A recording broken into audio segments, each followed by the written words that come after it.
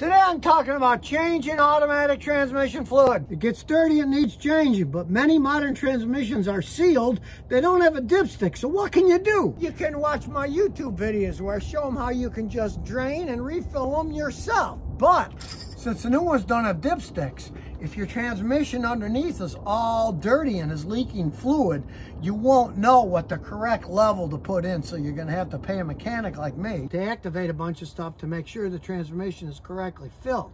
Because if it is leaking, what you take out and put in won't be full, and you'll have no way of telling if it's full or not because there's no dipstick. Of course, if your transmission is dry on the outside, on the bottom, you can just drain and fill. But that's modern society. If you got a problem, they make them a lot more complex to fix these days.